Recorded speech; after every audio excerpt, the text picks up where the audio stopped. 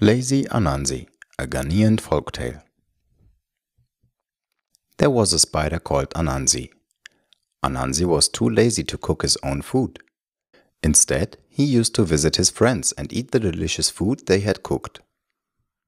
One day, Anansi was passing Rabbit's house when he smelled green vegetables cooking. He was very excited. Rabbit said to Anansi, "They are not quite ready yet. You can help me to wash up while we wait." Anansi replied, "Sorry, I have things to do. I'll come back later." "How will I call you when they are ready?" asked the rabbit. Anansi thought for a minute. "I'll spin a web," he said. "I'll tie one end around my leg and one end to your pot. When the greens are ready, pull on the web string. I'll come right away." So Anansi tied the web to the pot and walked on. Anansi saw Monkey and his wife cooking beans in a large pot. "Come and join us, the beans are nearly ready," Monkey said. Anansi replied, "Sorry, I have things to do.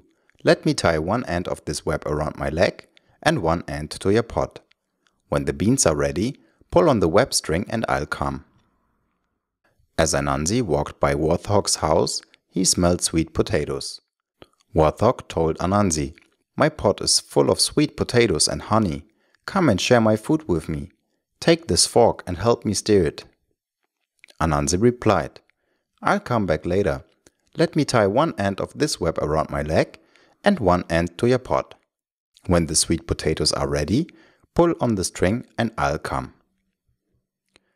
By the time Anansi arrived at the river, each of his 8 legs was tied to a pot of delicious food. Then Anansi felt a pull on one of his legs. "Rabbit's food is ready," Anansi thought, licking his lips. He felt a second pull, and a third, and a fourth, fifth, sixth, seventh, eighth pull. Everyone was pulling on the web string at the same time.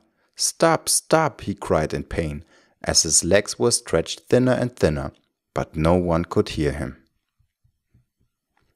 Finally, the web strings could hold no longer.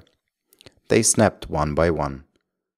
Anansi rolled into the river to soothe his painful legs. But his legs would not return to their normal shape. Anansi was too embarrassed to go to any of his friends that day.